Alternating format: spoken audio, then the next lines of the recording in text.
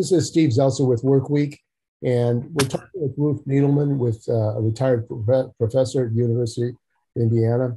And she has been a first-hand participant in the struggle in Chile, the coup, why it took place, and the ramifications of that for Chile and for working people in the United States.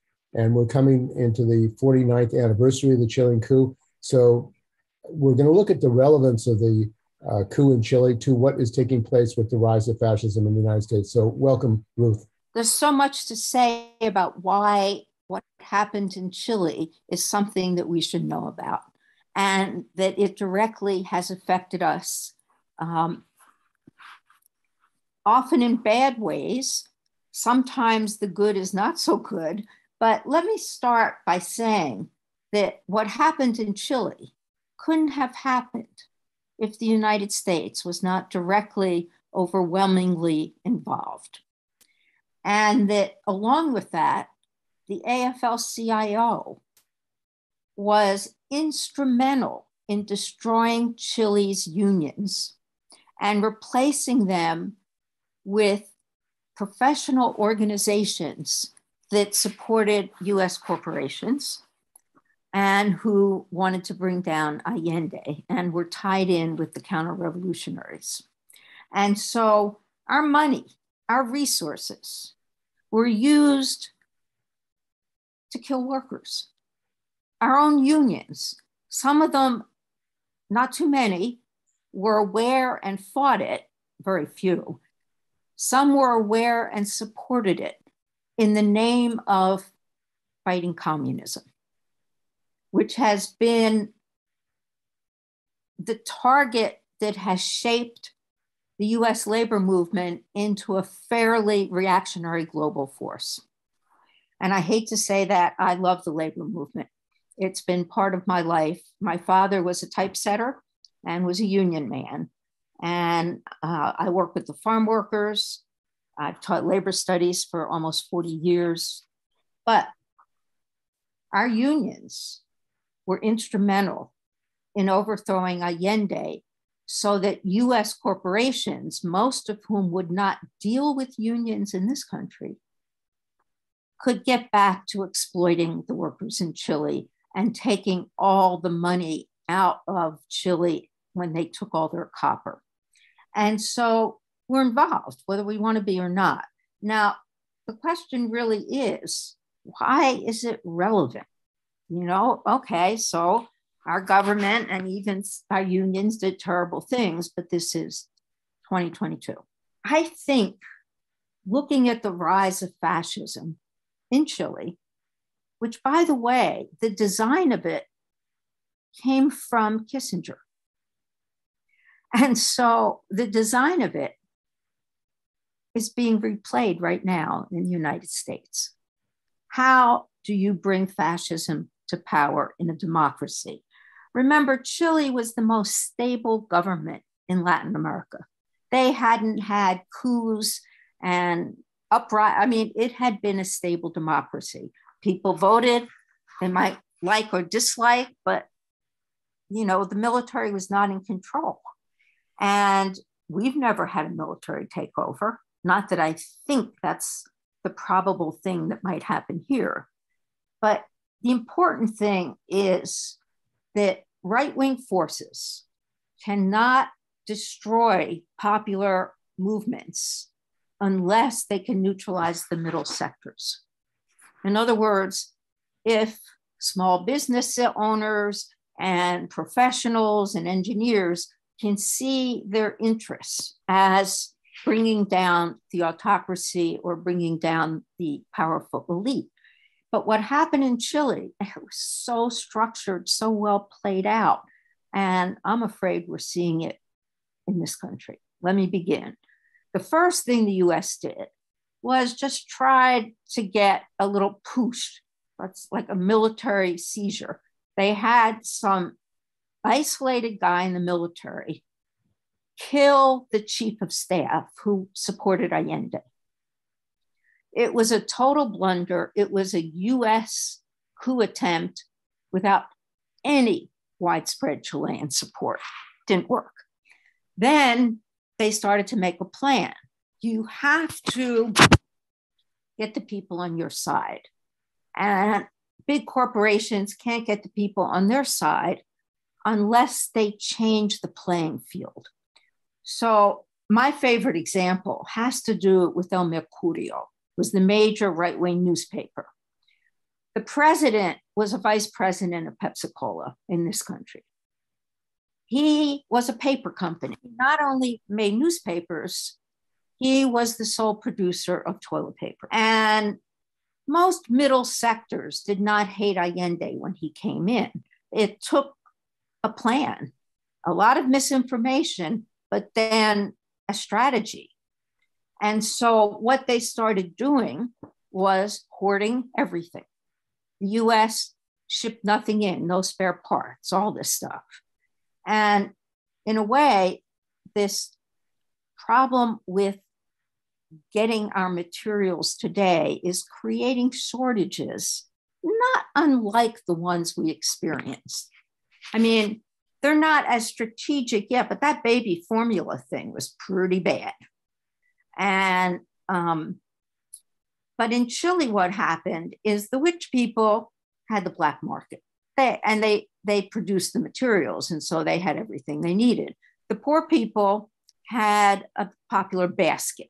They got their cooking oil, they got their matches, they got their, their basics. The middle sectors suffered. I was a middle sector because I was an outsider. And you would see a line and you would rush into that line, hoping that maybe it was cooking oil. Because the whole time I was there, I think I mainly ate dulce de leche, which is a horribly sweet product, but it was always available. But you go in a grocery store, there'd be nothing on the shelves. The only day there were things on the shelf is when China sent in a huge shipment of pork. And the upper classes wanted nothing to do with it. And they tried to convince the middle sectors that it was communist pork. So I ate pork for a while. But what that does is it angers all the middle sectors. Have pressure within the Allende government to take over more industries, to nationalize more.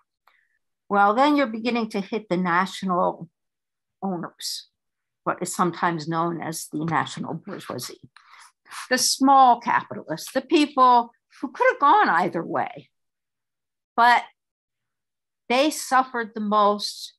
And what we're seeing now is a form of it because there's all these shortages. People are getting tired of all this. They're refusing to wear masks, but that too was not quite enough to bring fascism in.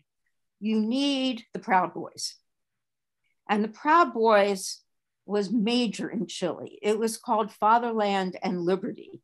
And the CIA, AIFLD, and the International Trade Secretariats completely funded it. And worse, they funded it through the National Association of Manufacturers. Where is the solidarity in that? But what that meant was the violence in the street begins to polarize people. People who are afraid of violence. And then there's a large group of people, as there was in Chile, who said no to civil war. We will not fight a civil war against the rich people.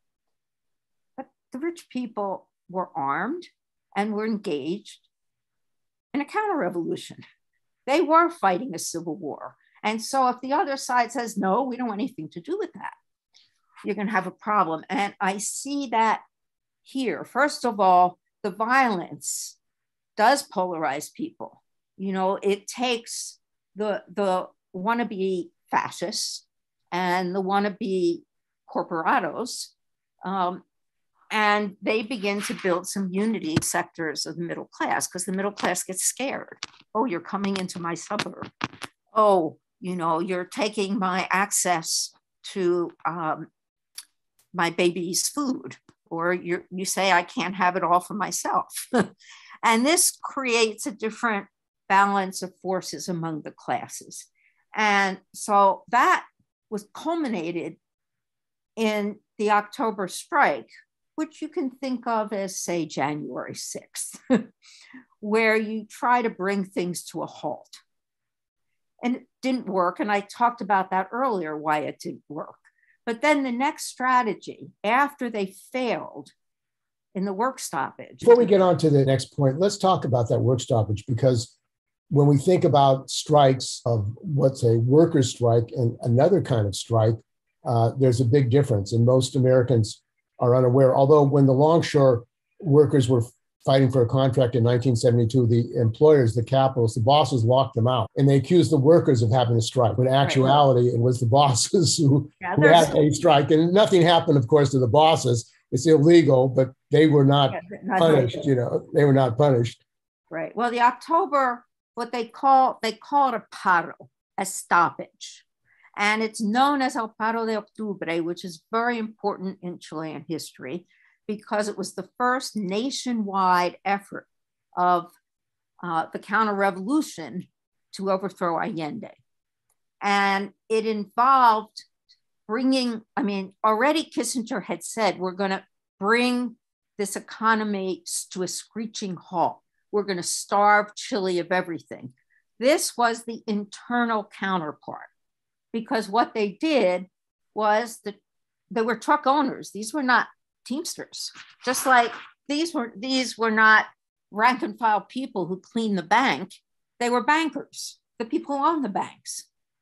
Gremio is a guild of owners. They're called Gremio Empresarial. I don't even know the English word, but it was the bosses' unions. It's like the National Association of Manufacturers, the Commerce, all those business associations.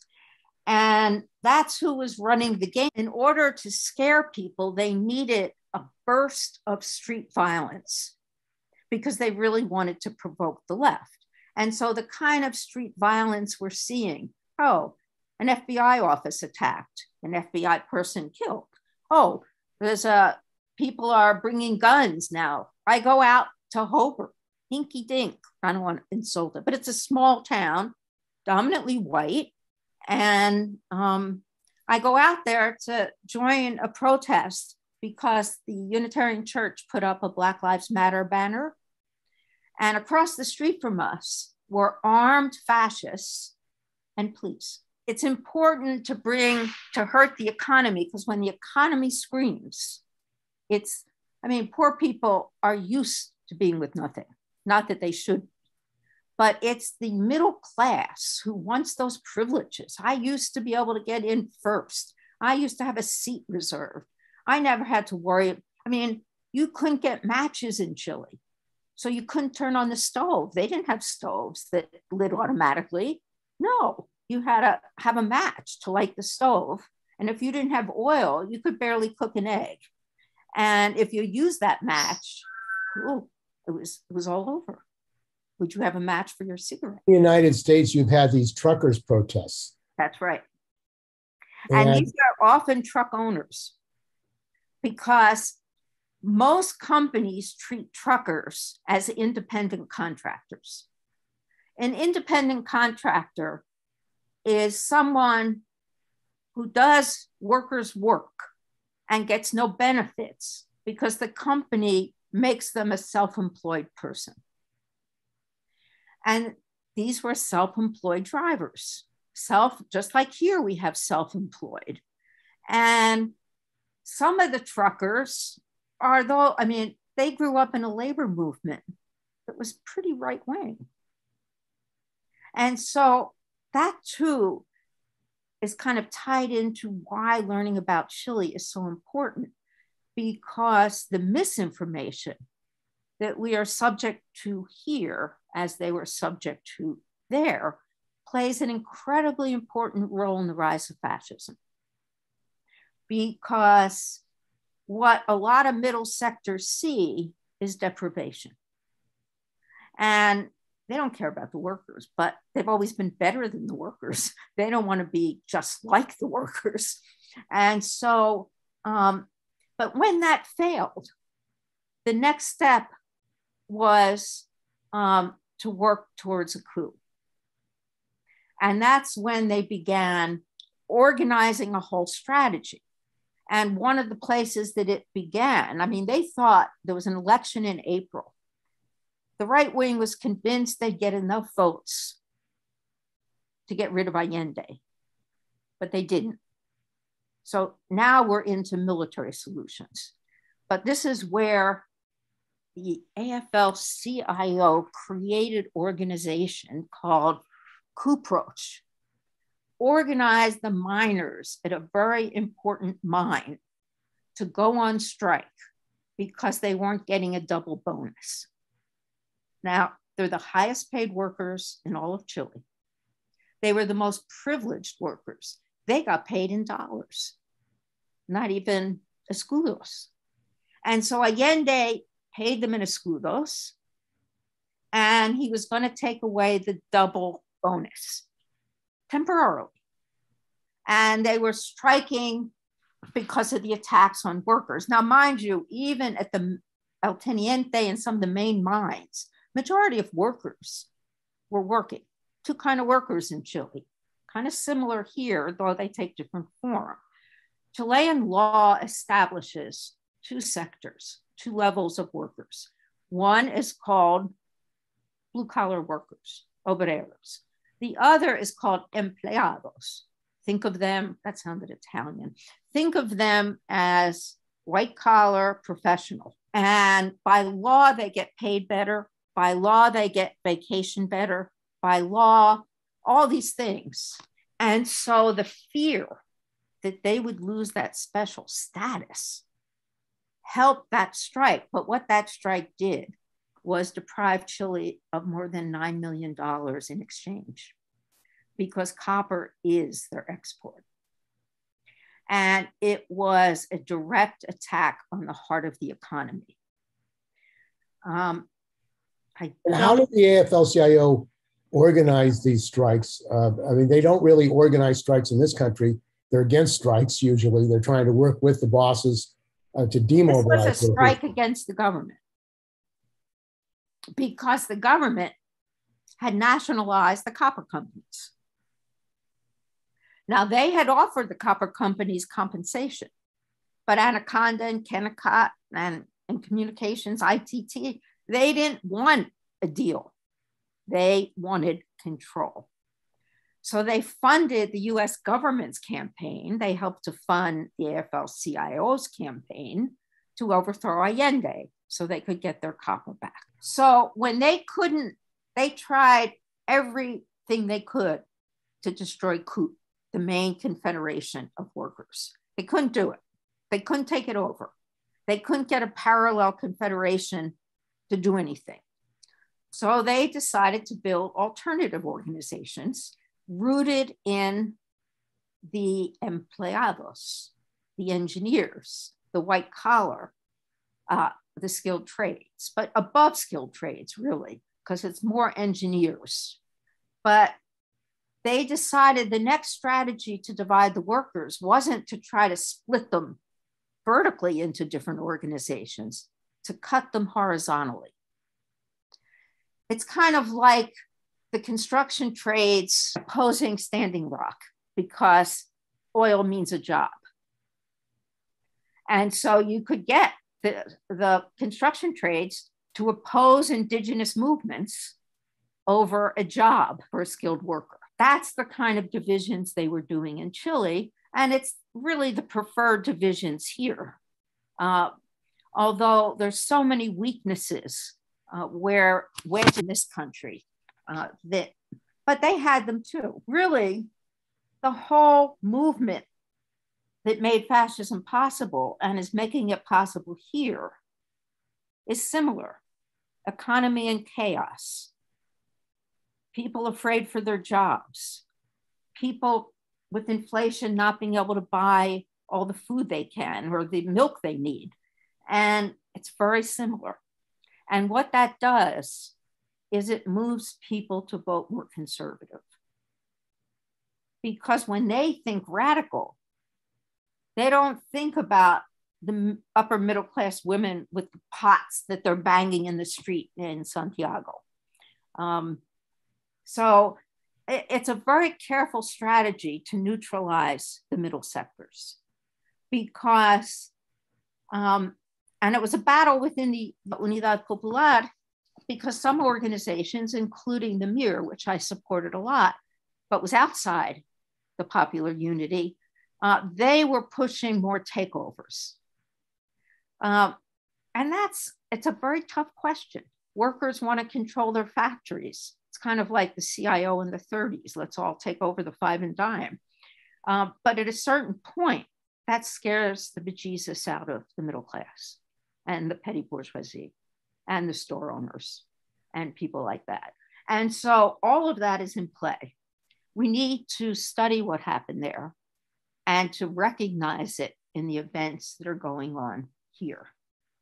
Because Chile was basically a petri dish, a model for how to overthrow a democratic government. It's also a model for how to impose neoliberalism. And neoliberalism, people say, well, neoliberalism, what do all these terms mean? Well, this is an easy one, because it means disguised as being liberal or progressive. What it really is radical Adam Smith. Adam Smith was an economist in 1850. He wrote The Wealth of Nations. And in it, he even says the public sector should never be given to private corporations.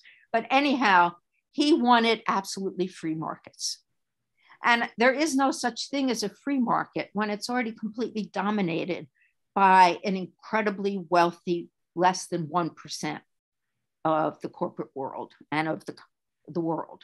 The oligarchy in the United States, Elon Musk, the billionaire Zuckerberg, yeah, the very, very wealthy in this country. It seems like the disparity of wealth is growing in Don't capital. forget the Microsoft guy.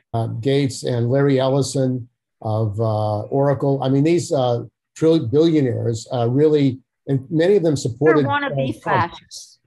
And they also have supported Trump to his attempted coup insurrection because they do not want a capitalist democracy. They believe that they should control everything and not have any restraints on them. Now, in the United States, the growth of the right wing, the growth of the fascism is that communism is coming. That, in fact, they called Obama a communist, and Trump just called Biden an enemy of the state, and they accused the Democratic Party of being socialist and communist. What is that all about? Anti-communism in practice in the Western Hemisphere means you don't like the United States dominating everything.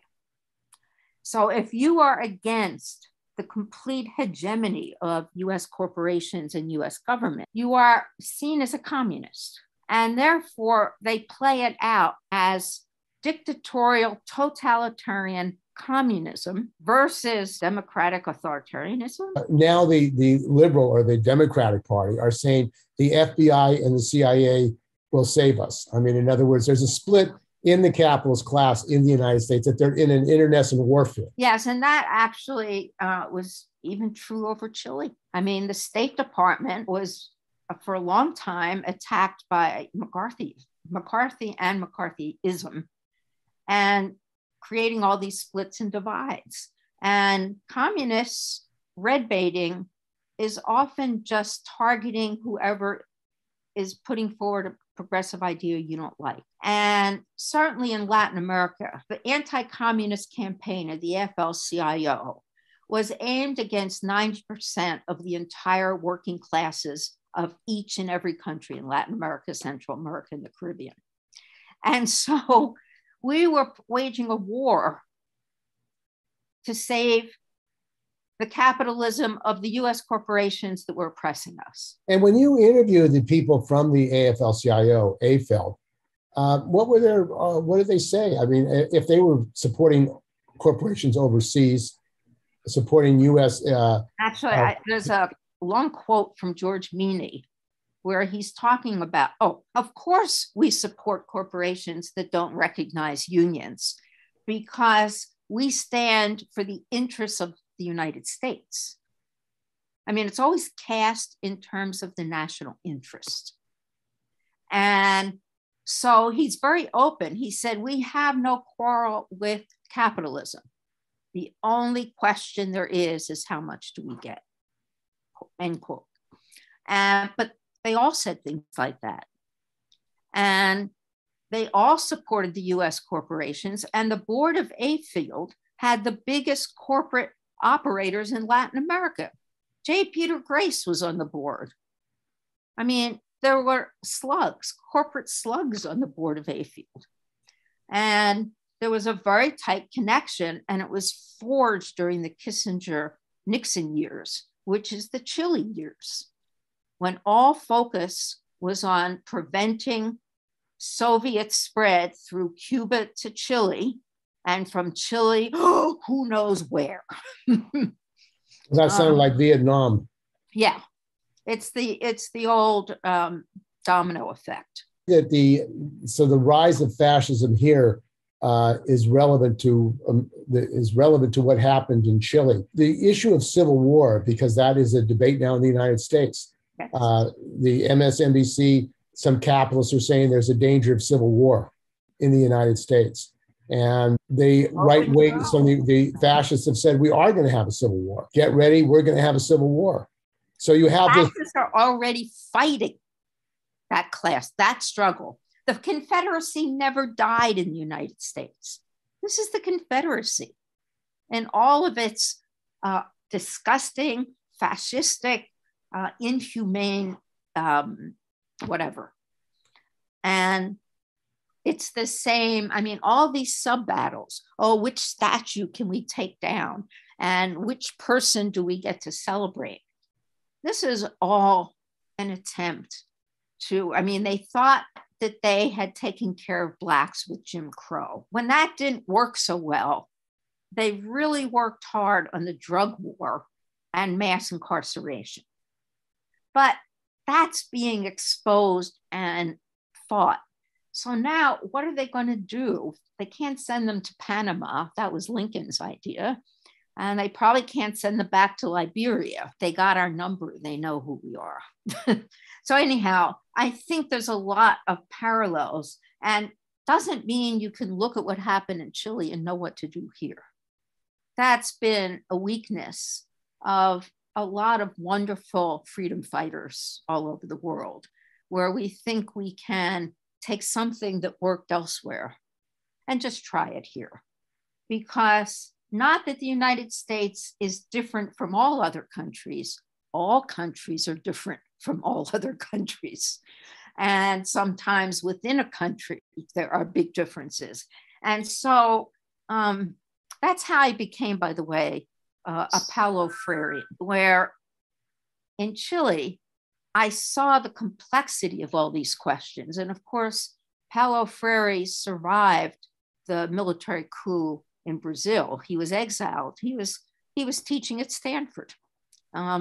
I could have gone, except I was too young.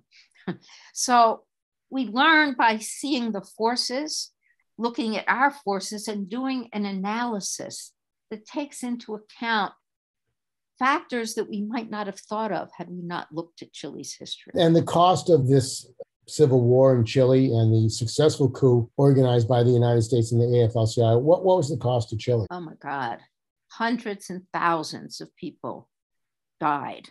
And it's hard to talk about because they swept up tens of thousands of people into the National Stadium. That's where they kill Victor Jara, the musician, and crush his hands so he can't play. They just murdered people on the street and in their apartments. They just swept people up and just murdered lots and lots of people. But then it became more systematic. They had already raided most of the factory strips and knew that they hadn't found arms, and so that they weren't that armed and they weren't afraid of sending their military troops in. And so it was a quick coup. But hundreds and thousands died. Many were put into concentration camps and tortured. And of course, all of the torturers learned their trade at the School of the Americas or in Panama, where US military trained them in torture tactics so that we could watch them again when Bush was president. So you're saying the United States was actively involved in actually training, not only for a coup, but torturing and murdering hundreds of thousands of people in Chile. AFL, for example, shut down all its operations in Chile when Allende took power. But their students sent to what they called the monastery in Maryland increased by 400%. And they didn't need union educators because they closed the program down in Chile. So they were able to funnel in agents of the CIA. They were able to bring in more ITS people and give them more money. It was, very effective plan. And was the AFL-CIO officials aware of exactly what was going on? Not everybody. One of the things that Joseph Polizzi made clear. And who is Joseph Polizzi? Joseph Polizzi is the guy who got thrown out of AFL because he suspected that things were not quite right. But he's not a bitter ex parte or whatever the term is. He went on and got a PhD and he was a professor at a university. He's a very credible person. And they got rid of him because he noted that, the major programs, the housing project, which is what they would use as their main bribe, and intellect and intelligence gathering tool, it was run by Air Force and Navy military. It was not run by anybody who knew anything about housing, and certainly not by a trade unionist. And so, the brainwashing was just so horrible. And I can't believe, I sadly read Liz Schuler's message today on Labor Day, and it's so upbeat. We have so much to celebrate. We are facing one of the darkest moments in recent history. And all of this wonderful organizing is going on mainly outside the AFL-CIO. And Labor Day is not to celebrate, it's to recommit to the struggle. Lady, get a life. It was a terrible message. It was like, what world does she live in? Liz Schuler is part of National Endowment for Democracy, yes. Solidarity Center. What is the Solidarity Center, and what is this? It sounds like the Solidarity Center is similar to AIFLD, that it works with these corporations. Here's the differences. There are some differences. One was, I mentioned that interview with Bill Doherty, where he goes, aha, capitalism has changed its face, and it's now known as neoliberalism, and it's not nice to our workers. So we have to talk more about human rights. The Solidarity Center is totally based on human rights campaigns, but only in those countries that are US allies fighting communists or fighting anything progressive. So the Solidarity Center doesn't do as much of the dirty stuff. And they may or may not be aware of it, but it's hard to believe that they don't know what the AFL did. They were very clear to me. Our job is to get rid of the unions that are anti-US hegemony, and we can do it in one of three ways. We can take it over. If that doesn't work, we can set up a new federation, and of course that didn't work. Then what we can do is go in and divide it and destroy it, which was what worked. They went in and really put an axe to the difference between empleados. It would be like totally separating the trades from the production workers and setting them literally at odds against each other. So you pit one section of the working class against another section of the working class. Yeah. And that helps to undermine people's faith in unions. And it also weakens the middle sector's interest in joining with the divided working class. They will go where they have the most benefit. They are picket fence sitters. You can see by the way they squiggle. And in Chile, they really did. And they did it again for the vote on the Constitution. Now, the Constitution, the vote was yesterday, and 70+% of the people voted against it. It was horrible. And it's probably because they basically wanted one step to socialism. There were a lot of things in there that a lot of people didn't like, and there were a lot of things in there that were totally misrepresented. That was the reform of Chile from what was a dictatorship supported by the United States, Pinochet, and to try to restructure Chile. This was supposed to be the peaceful road to that reform.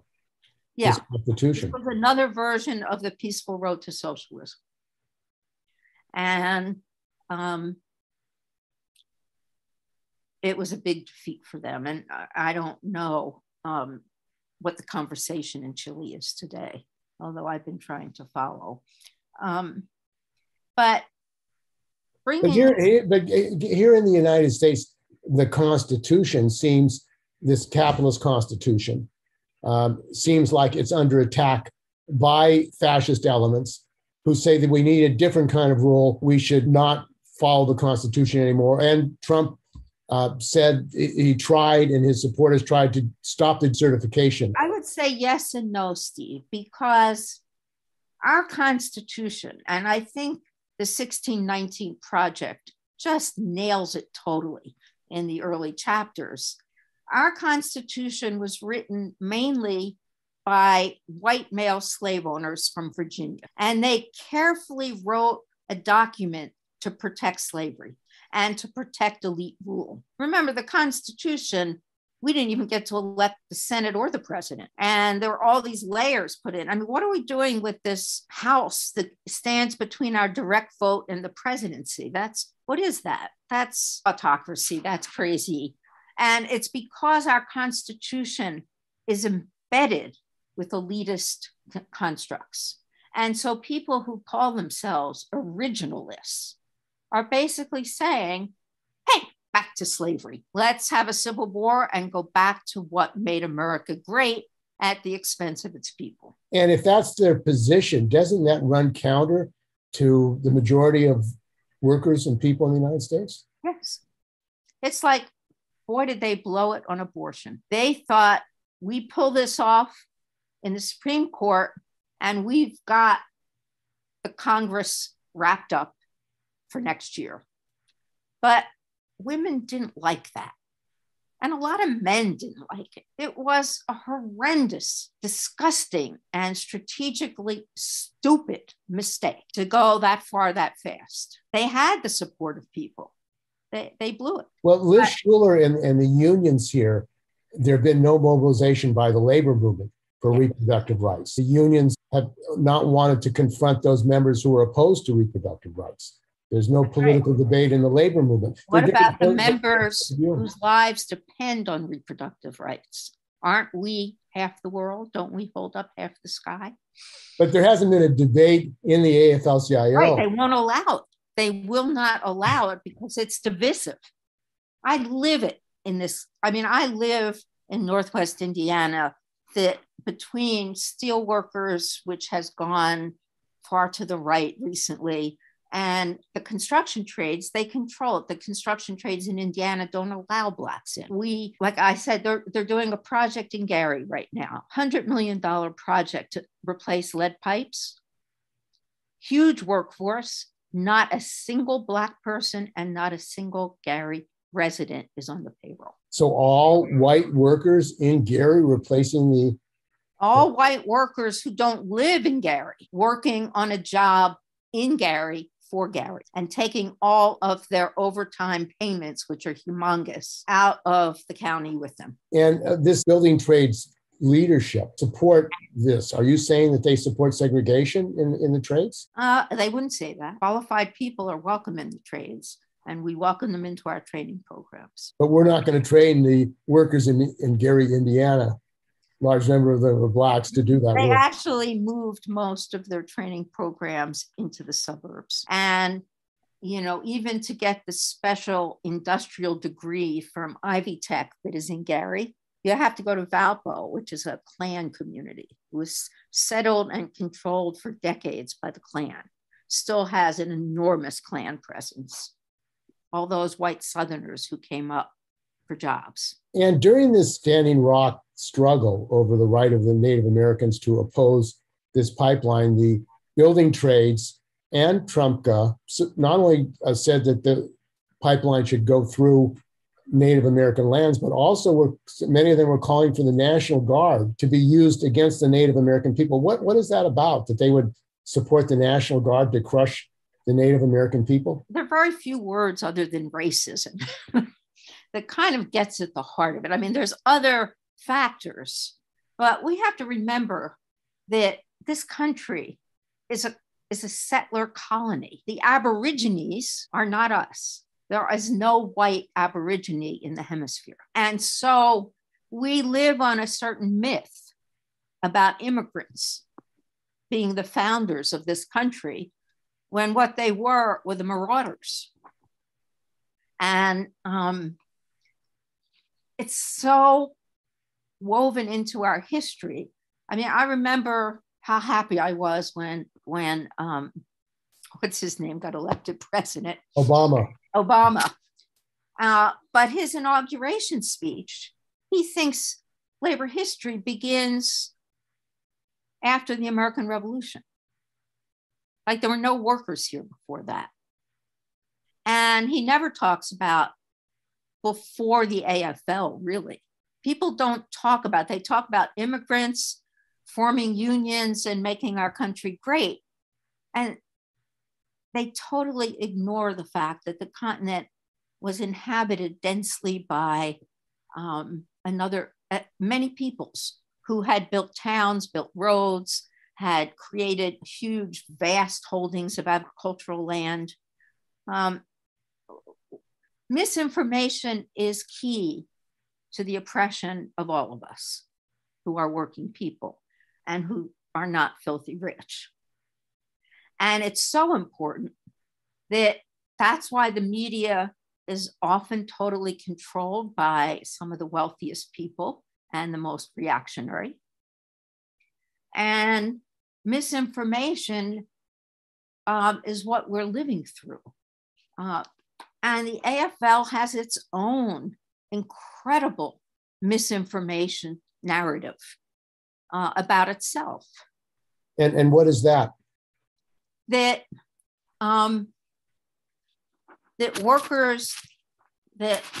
workers in this country, especially the first unionized people, the plumbers, the electricians, organized craft unions and began to build what became a powerful labor movement. They don't start by saying, by Constitution, we excluded women. By Constitution, we excluded Blacks, Latinx, Indigenous. No, it was, we started the labor movement. No, they started the false one. They started the misinformation track of the labor movement. And for somebody like Doherty, who ran AFL, to say what we teach in Latin America is what we learned fighting the communists in the AFL-CIO. I mean, how useful is that? The State Department people, at least two of the people he interviewed, said point blank that the education vis-a-vis trade unionism that AFL did had no application in Latin America, was a dead end, and if anything, maybe political bargaining, but not company by company, where the whole country is controlled by US corporations. And it's still a big issue, not one I often talk about, but our model of contract unionism has some flaws. And I won't even go there. Well, this issue of business unionism, I mean, the AFL-CIO formation came in the post-war period, a period in which the United States was dominant with the world and won the war. All the gold was here, and it controlled good parts of the world. The U.S. empire at the end of the Second World War was at its height. And the AFL-CIO wasn't an alliance of not just the unions, those craft unions like the plumbers and other unions, but the bosses who wanted the AFL-CIO and had supported a purge, an anti-communist purge in the unions in the United States with the government and with these unions and corporations. The AFL started that in 1905 when they set up this national federation, civic federation it was called, made up of business, government, and labor. And the labor was the skilled trades, only Meany and, or his predecessor. And the AFL, in its constitution, didn't allow women, Blacks, and others into the organization. And the people that wanted to build a more inclusive labor movement tried working inside the AFL, but they got crushed. So they left and formed the CIO. But we have to remember that when the CIO rejoined the AFL, I think it's 1953 or 4, when they joined back together, they had already expelled under the Taft-Hartley in 1949, 13 unions and 11 million workers from their ranks. That's the CIO. And so there's not a good guy, bad guy, because this struggle in the UAW was an example because they really wanted to get rid of the left-leaning leadership of the UAW. And I believe it was in the convention in the early 60s in Atlanta, Georgia, where delegates from the South wore Ku Klux Klan uniforms. Yes, I read that in the archives of the UAW. Yes, I mean, they wanted to get rid of the commies. And this there was a dispute. I mean, Ruther was against some of the foreign policy of Meany. What was all that all about? Victor Ruther had kind of a legacy of left radicalism. I mean, both he and his brother had gone to the Soviet Union and worked there. But he was a little bit more people-oriented than Walter. Walter saw the sky and wanted to be in charge. Victor started to expose the UAW. And I think the first time he did it, I just happened to be present, was at an anniversary Flint reunion of the sit-down strikers. And this would have to be, oh my God, in the late 1970s. And he gave his first speech, Victor did there, about the corruption of UAW leadership and the fact that they were in bed with management. And he started to be very controversial. I'm surprised he lived through it. But he still was loyal to his brother. And, but he was a big support of the Women's Brigade. You know, there had been back in the 30s, this wonderful sisterhood of women activists featured in Babies and Banners that really played a decisive role in the 1937 sit-in in Flint. They were critical in fighting off the police. Oh yeah, the women. So the women played. They used socks and they put in bars of naphtha soap, which weighs 10 tons, right? And they did like this, and they broke the windows with the naphtha.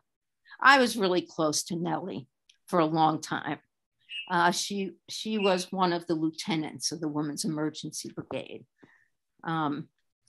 And they were fighters, and they saw the problems. And the UAW never showed up to these Flint reunions, never. He was the only person from the UAW, Victor, who ever showed up in any of them.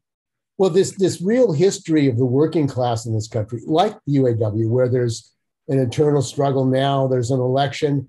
Most UAW members have really no understanding of the history of their own union, and the leadership apparently don't want them to have that history. No, try showing some of these films about the history. The steelworkers, when this woman wrote a book on women in steel, that wasn't the name of it. They praised it and they sold it at their conventions. My book, Black Freedom Fighters in Steel, they don't even have a copy of it. Because my overall orientation does expose some grave weaknesses in the Steelworkers Union, as should have, the one on women.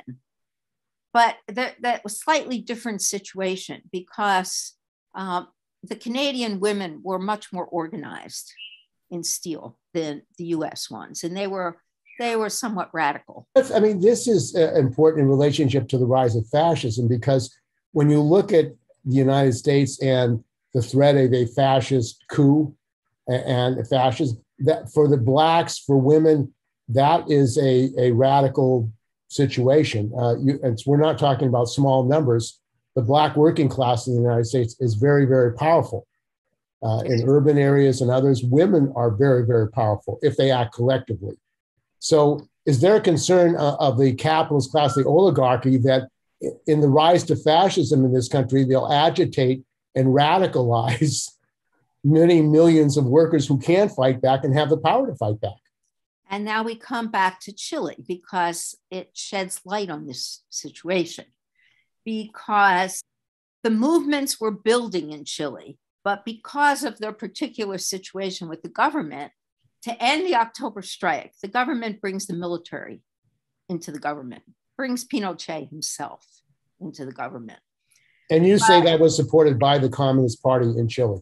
Yes, it was. The Socialist Party was a little bit more ambivalent. Mapu didn't like it. And of course, Mir opposed it, but they were standing outside. And the argument of Allende of why he supported bringing Pinochet... There would have been a military coup if we hadn't made a concession to the military. And he may be right. The thing that's difficult about easy conclusions is we really don't know, because it's so complicated. There were many factors. And it's like, was there a peaceful road to socialism? I feel pretty confident at that time saying no. Was Allende totally wrong in making that concession? I think he went too far. I think there was not enough that controlled Pinochet when he was brought into the government. It just allowed him to do more planning. And there was no evidence that he was a neutral factor, really. So it's complicated. It's very complicated, but I do think that what years of repression unleashed were these unbelievable, powerful social movements beginning in the 90s in Chile. And certainly in the last decade, what brought down the right-wing government, what set the stage for a new constitution, and what elected a progressive Boric to presidency it was the labor movement, it was the women's movement, the indigenous movement, and they were very, very powerful and very important. And which means to say that it wasn't the official labor movement controlled by, the government and the government's constitution. But in this country, there is this enormous mobilization of workers not yet in unions, of indigenous, of Black and brown, I don't know how, and Asian, and certainly indigenous. These movements alone can prevent fascism. And how would they do that? Well, that's the hard question. The left in this country does have a little bit of a history of sectarianism and drawing lines of demarcation in such a way that you couldn't step in any direction. We really have to explore building communities locally, doing a lot more of our political focus on community-based and local-based movement building. And there's a lot to be learned from Paulo Freire about how to do that work, because the organizers in Chile, in Brazil, in Bolivia, who came back from fascism and military dictatorship, those movements had learned something about uniting and how to do it, and how to build coalitions that don't require that everybody agrees with everything you think. This rise of fascism in Chile, they were talking about a civil war. What were the different solutions there? Because in the United States, as you say, Liz Schuler and the AFL-CIO don't even want to discuss the danger of fascism. And their solution seems to be support Biden and support the Democrats. And that's how we're going to stop fascism. Allende. In many ways, that was Allende's approach, because what started to happen as the organizations in the industrial strips, the organizations in the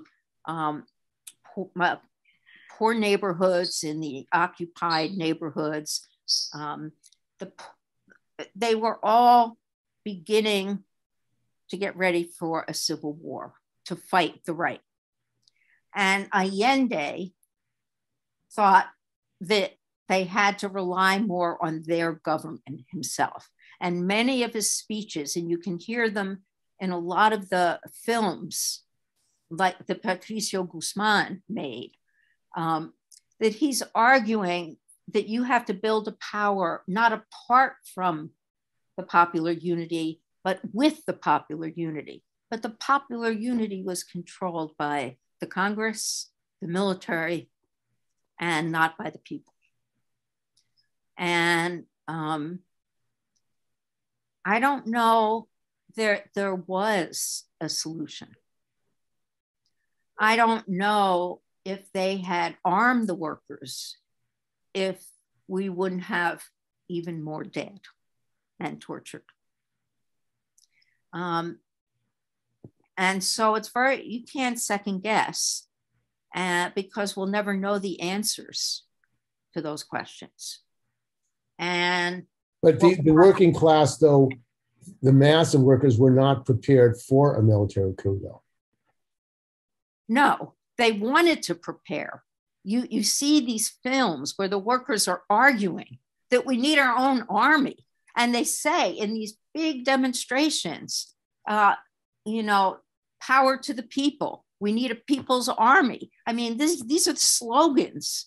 And you get the voice of Allende saying, but you have to work with the government. And the government is being pushed by Pinochet to totally strip the organization from the workers.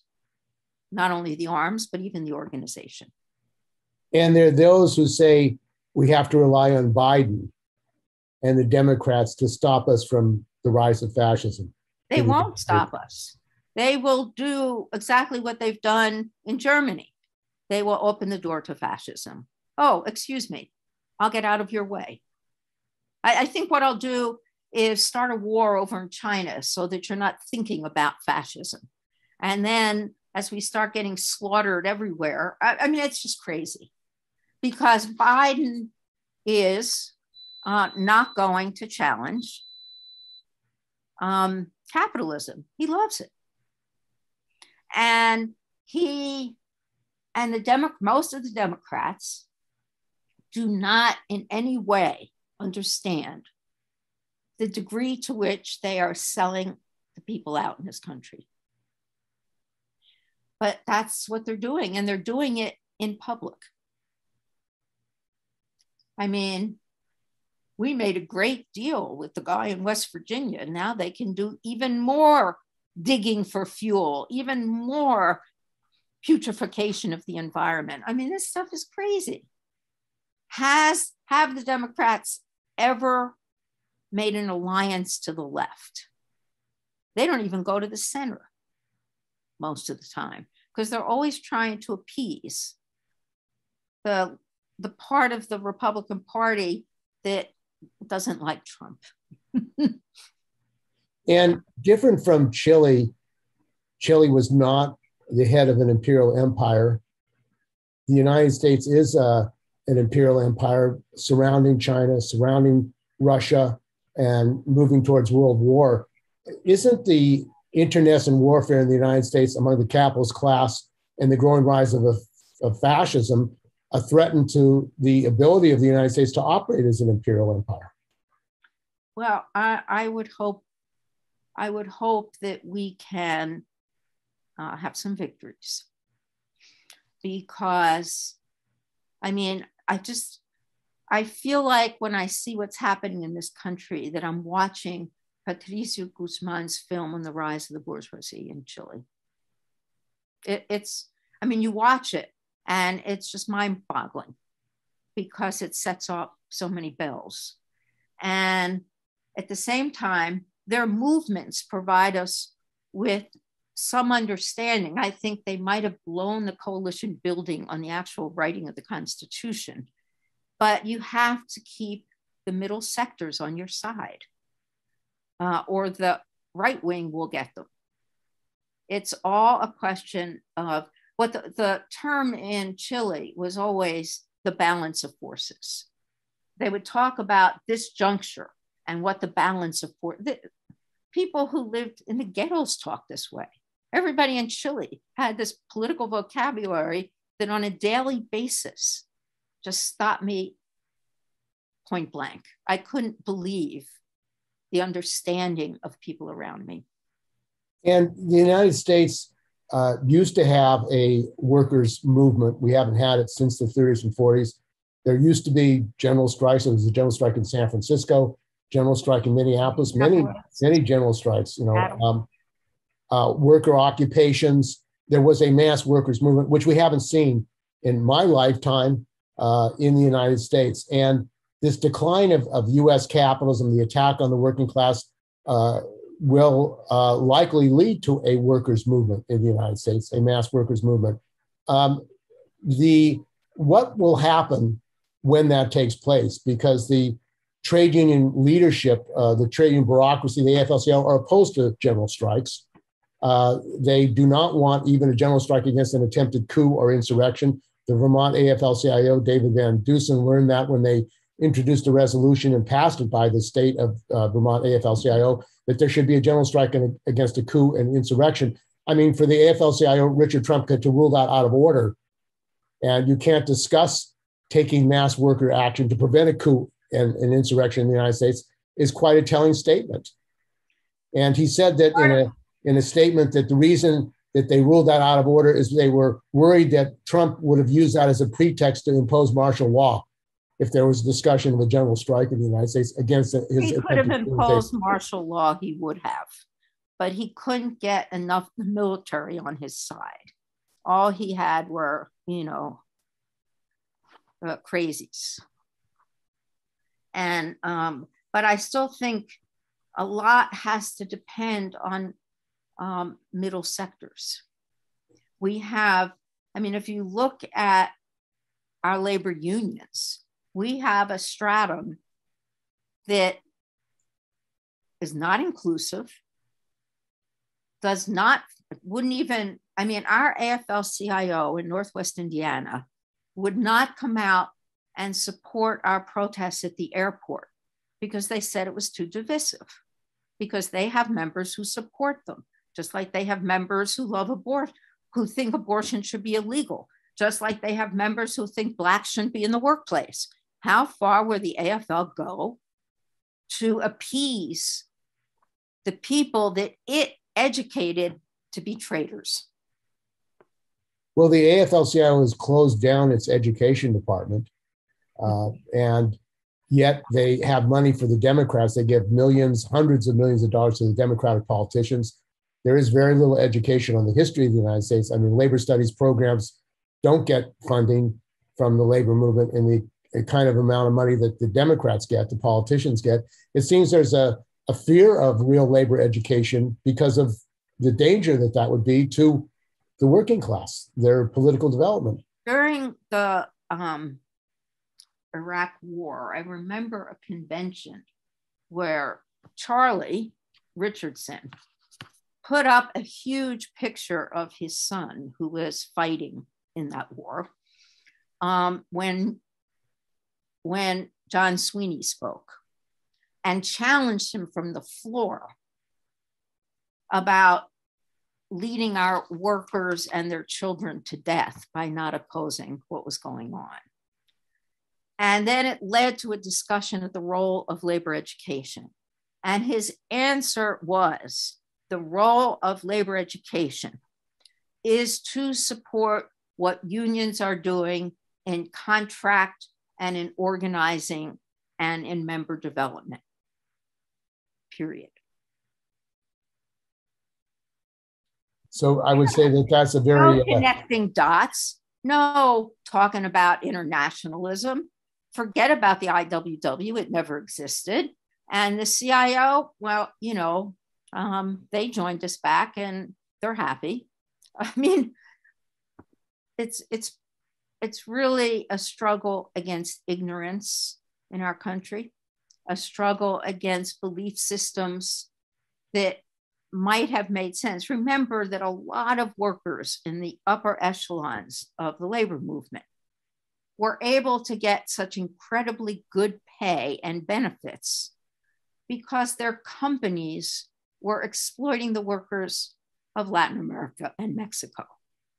If you pay a Brazilian worker 50 cents an hour, you can afford to give auto workers in the United States 13 weeks of vacation. Where did that come from? That came from the exploitation of workers overseas because they wouldn't have done it otherwise. That was their stake. They had a stake in the oppression of workers outside the country because money that companies saved, they could fight for at the bargaining table in the United States. Well, now with American companies producing more in China, for example, General Motors produces more cars in China than in the United States. Mexico has been a major industrial country for automobiles, large number of US and European, Japanese companies in Mexico producing automobiles. It seems the issue of internationalism for the American working class is a life and death question. A growing question of how workers are going to survive here. Leadership blocks us from doing that education, right? That's why people like you have to run for office. So the recent UAW convention, the leadership of the UAW refused to invite the workers in Mexico at the General Motors plant, Soleo, Cynthia, to the convention.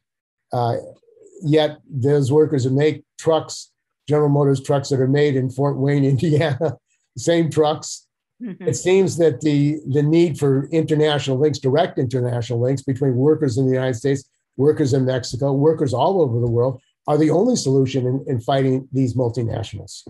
There was an important moment in steel as well, when the steel workers reached out to the Mexican unions, especially the metal workers. They protected the president who was going to be jailed and got him out of Mexico into Canada. And they were sending, in this district, they were sending workers to Mexico to see and meet with workers at the plants there. I interviewed I think I wrote an article on it too, UAW solidarity. But anyhow, no, steelworkers. What they said when they came back was, it was so different. It was so incredible. They really did practice brotherhood, sisterhood. They really did. One person said he felt like he was walking on air because the Union Hall was so sacred a ground. I mean, what they learned was a spirit, but that's not what, I was hoping after doing the study and writing it, they would let me do some education sessions with the people who went to help debrief them, but they didn't want them to debrief because the things that really moved them were very threatening. It was solidarity that threatened them. But there's still, the district director here lost his election, and the new district director has done virtually nothing to maintain that incredible pathway of solidarity. And the issue of, again, fascism, this is an issue in the front of everyone now with this coming election, November election and the election for president. Yet in the unions, the AFL-CIO and Chile, apparently on Labor Day, that's not a concern to them of the rise of fascism. No, and neither is solidarity. And you have to ask yourself, what do workers think, say in Chile, when the AFL comes down there and says, we are your supporters, we love you, let's be in solidarity. And they look at them and say, you killed my father and grandfather. So you can't build solidarity when you have been engaged in sabotage. And making the AFL-CIO accountable. At least say you're sorry. At least say you did it. But they won't say they did it.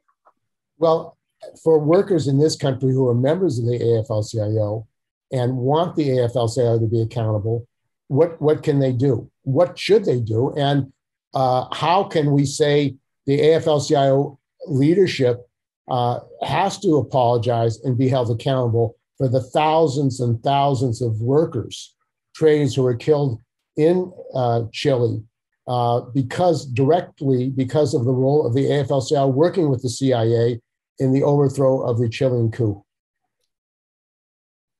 Most international unions are not going to allow that kind of education to go on through their vehicles.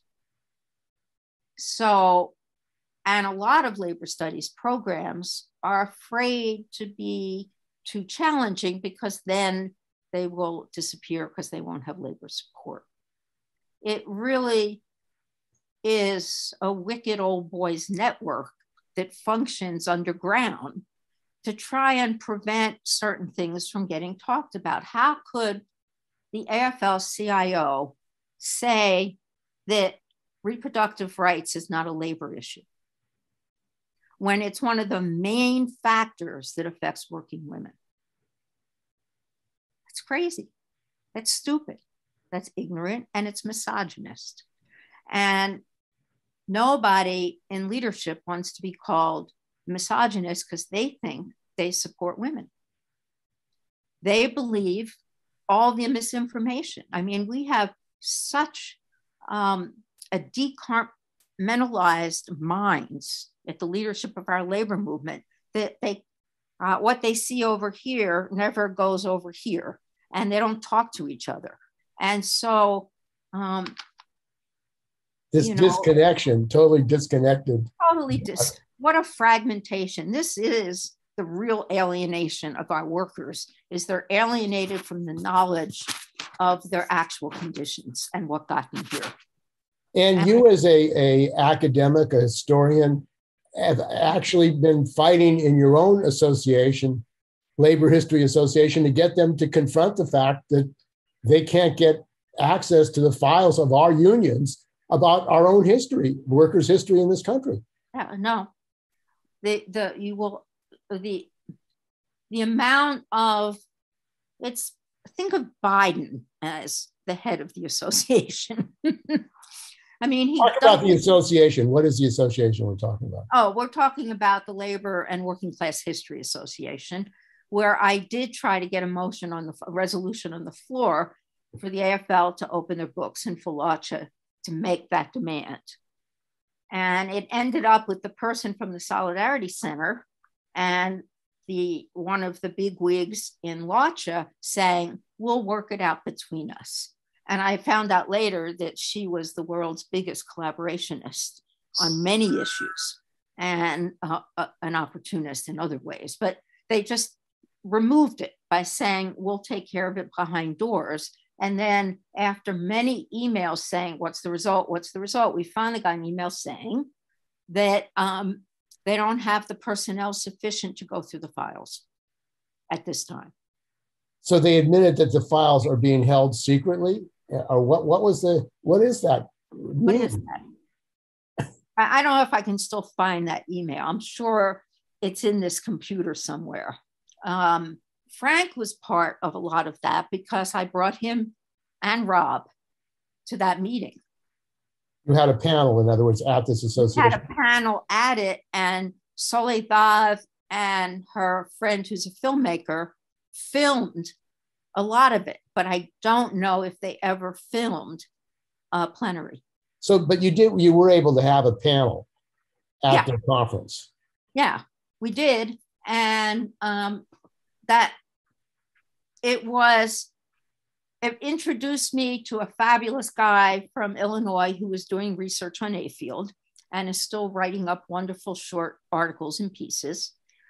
But I got into a big fight with one of the top leaders of the labor historians because he gave a paper on El Salvador and characterized the labor movement as communist oriented because they were more radical.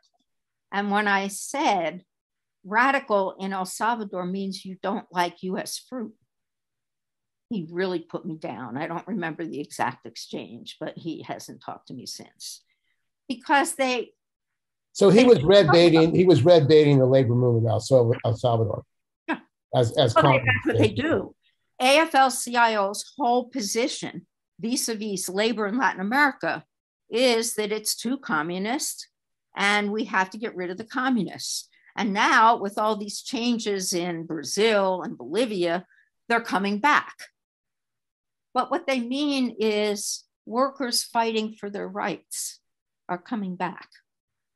And when they fight for their rights, they hurt the US corporations that we work with here. So what kind of unionism is that when they say that they're worried about US corporations in Chile and Latin America? Corporate. It's a form of fascism, actually. When the state, industry, and labor get together under the auspices of under the auspices of the state or the corporations, that's when you start that was national syndicalism. It's what was being built in Germany when they brought the corporations, closer into the government. I don't know what to do about labor, but they are taking credit for Starbucks and these mass uprisings that are going on. And some unions are getting behind them and helping them, but they will not ever take responsibility for the damage they have done because they don't look at it as damage. They look at it as an important fight against the enemy. And Ruth, we're coming up on the 50th anniversary of the Chilean coup, what you've described as a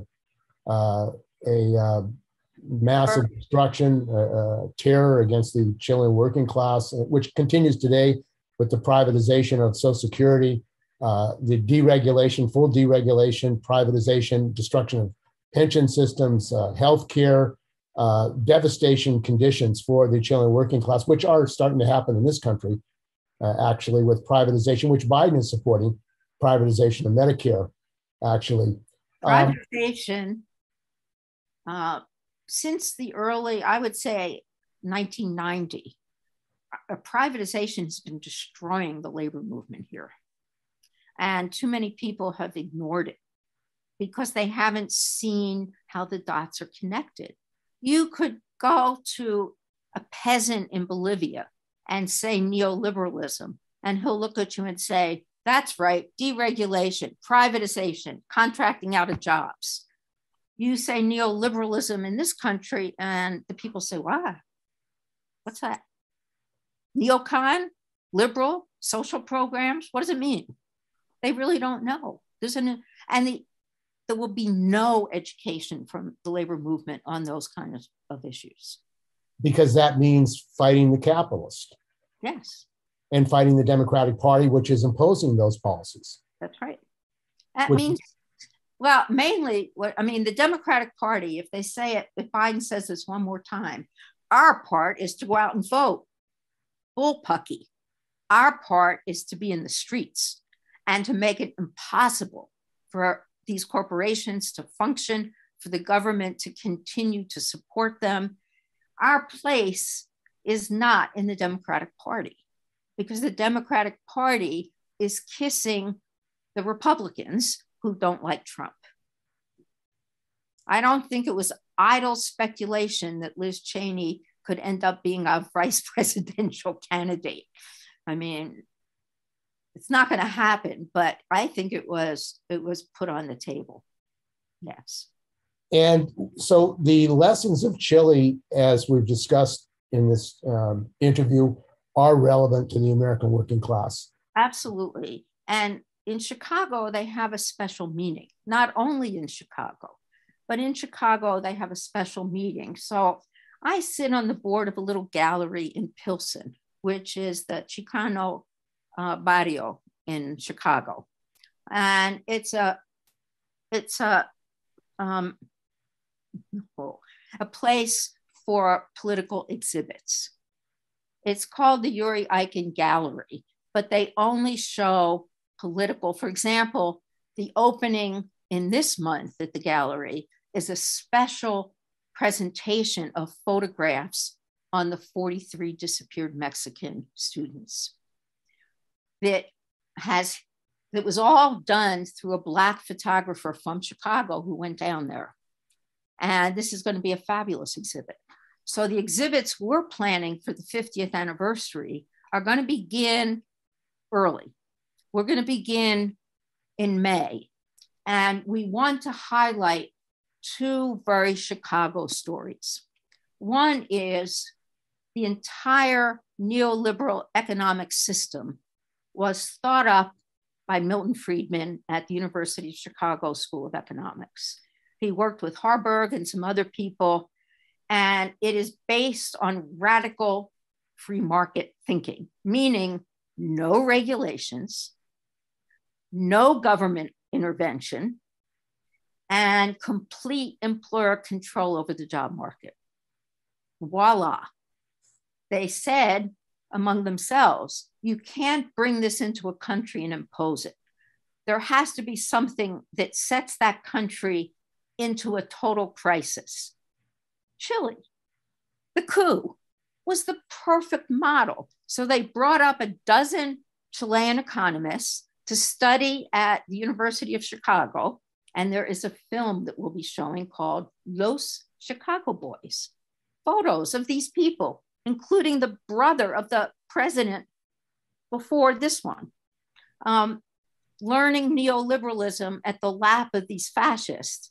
And then they went down with them to Chile. They called it the BRIC. That was the name of the final. And they imposed it on a totally immobilized, crushed population. The guinea pigs. To see if under those conditions, and guess what? It worked at first. They privatized Social Security, except for the military. They kept their private Social Security. And they started privatizing everything. They completely eliminated the trade union movement and created a union with headed by a guy who would become Pinochet's ambassador to the United States. I mean, the crossovers are disgusting. They're just so horrible. all these AFL people, all these CIA people. It really got out of control. So remind me. So we're talking about the commemoration on the 50th anniversary. Yes. What is it going to be in Chicago? I managed to find some people. If I can get them more involved, it'll be great. But I have a man named Mario, who was a student leader in 1970, early 70s, under the UP government at the Catholic University, which was the most reactionary. He was arrested, put in a concentration camp, tortured he was in 3 different concentration camps, and then was exiled to Europe. Meanwhile, his father and 2-year-old son were put into a concentration camp. He organized the resistance in Europe, but now lives in Chile, and he's working on this. And he is in touch with the entire Chilean community in Chicago. He has Chile Amigos, he has all these organizations. Then I found, let me think of the main people. The people at the gallery will do the actual exposition.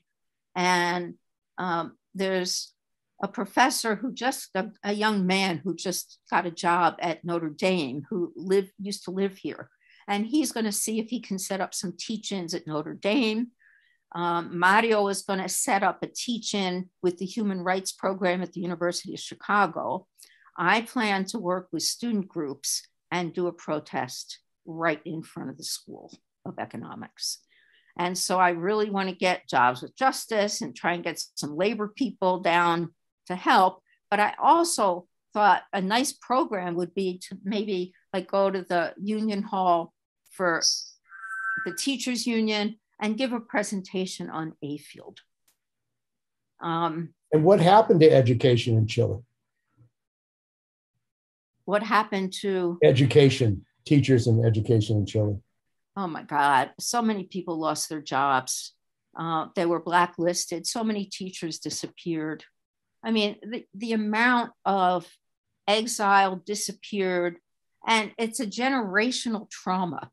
My friend Soledad, her father was 12 years old when the coup happened. His father was a copper miner who was tortured, put in a concentration camp, and then exiled to Canada. So he went with his father to Canada, and his father had Soledad, not when he was 12, but when he was much older, and Soledad was born into the exile community in Canada. The whole exile community everywhere in the world is in limbo still because they're Chilean, because their country was taken from them. And so I really want... And Soledad is an artist as well. Oh my God, she is a weaver. And she weaves with copper wire, the main export of Chile. And what she weaves is the face of the disappeared. She has a file on each person. She weaves their portrait. She weaves a huge tapestry. And what she did for her masters is cut up all the faces and hang them in a rotunda at different heights. So when you walked through the exhibit, you heard them talk because copper creates sound when you walk through it. But she's doing special exhibits at all the sites of memory in Chile for next year. But she will do an exhibit here. So the first exhibit we're going to do is going to focus on the popular unity government. People here don't even know what it was. People in Chile did not know what it was. And of course, there's a fabulous film called Obstinate Memory that tells the story of the filmmaker who goes back to Chile with his Battle for Chile film and shows it to some students. But before he shows it to them, they are having a discussion, which he's filming, on Allende and the UP, in which most of them are saying things like, He was a dreamer. The coup was necessary. Very few people were hurt. It brought peace to the country. And, you know, he didn't know what he was doing. I mean, it was all of this crap. And then they see two parts of the battle for Chile filmed during the uprising of the bourgeoisie. And when he shoots back at their faces, they're sobbing.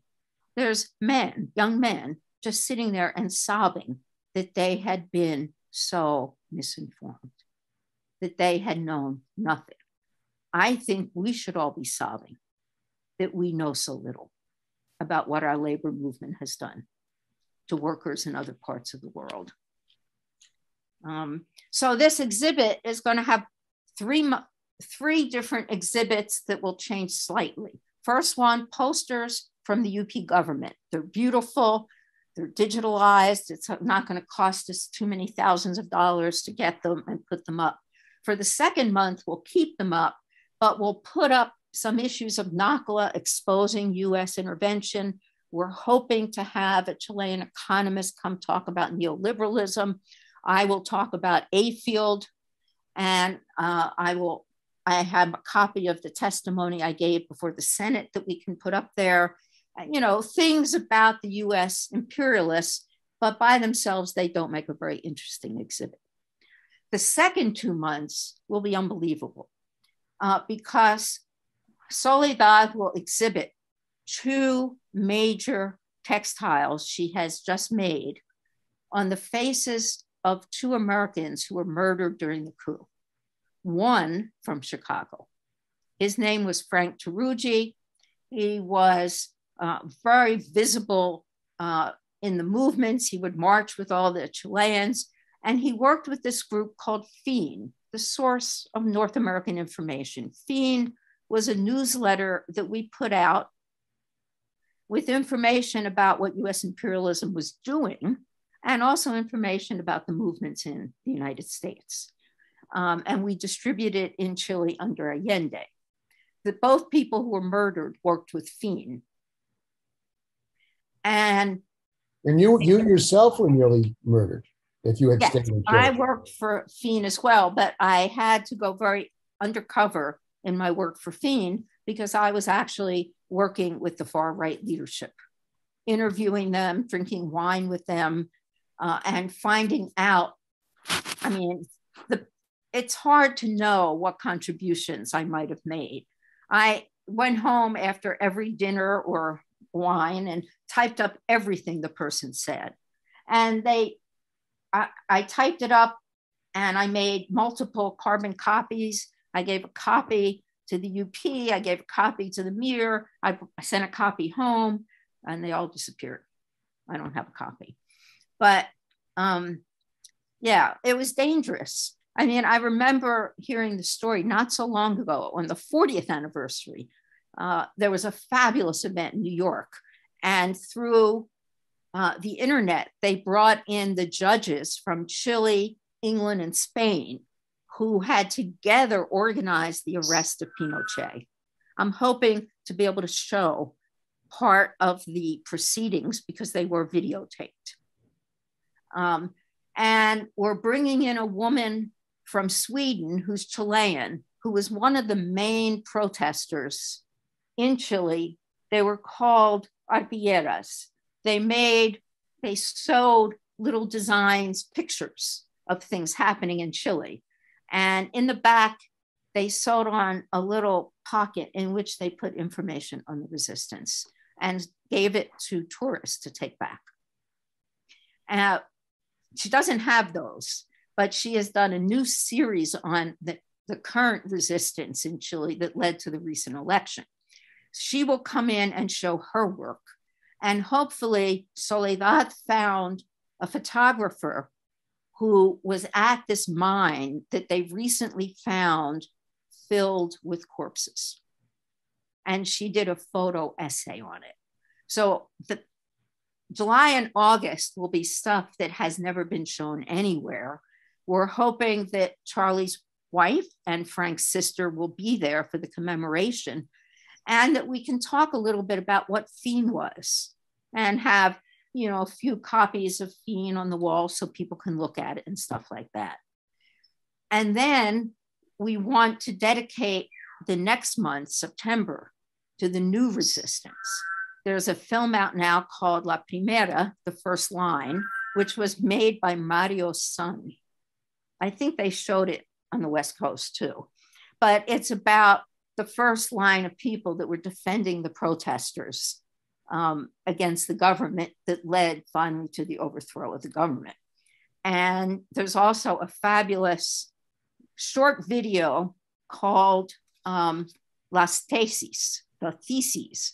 And it's an all-woman march. I mean, huge women marching down the street, chanting, "The rapist is you." And it's a long poem that they wrote, and it's so powerful. So we want to show the emergence of this incredible resistance. We'll probably talk about the Constitution.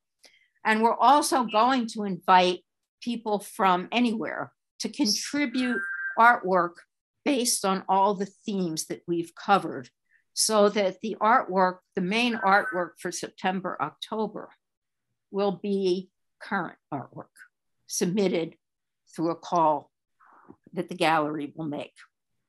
So it should be, we hope, one of the people on my team, Ernesto, he's a filmmaker from Ecuador.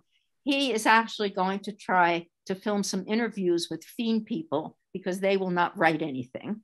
He also works at the Gene Siskel Film Center in Chicago, and he contacted them to see if they'd be interested in screening the new movie that was just released by Guzman. Turns out they are already scheduled to do it. And he wants to see if he can get them to show something in September of next year. We want to show some of these. We have an incredible film repertoire. There's a film that most people have not seen called Nei Passaran. It's Norwegian. And there was a factory in Norway that made engines for the jet planes that Pinochet flew to bomb the Moneda. And after all the bombing, he needed new engines. And the workers in that factory refused to make them. And it tells their story. And it interviews them then and now, because there are few still alive. It is a story of solidarity better than anything I've ever seen. So we will definitely show that and maybe see if we can show it elsewhere. We want to get some teach-ins going again so that we can really talk about Chicago's contribution to the coup and also Chicago's contribution to supporting the people's government. Well, I want to thank you very much, Ruth, for joining us. I think we've had a wide-ranging discussion on the history of the working class in Chile, the struggles there, and also the relevance today for the American working class and what dangers we face in the United States and our need really to learn the lessons of Chile to prepare ourselves for what's coming and what we're in. So thanks for joining us on Work Week. Absolutely. It's been a wonderful pleasure to talk about one of the most meaningful periods of my life.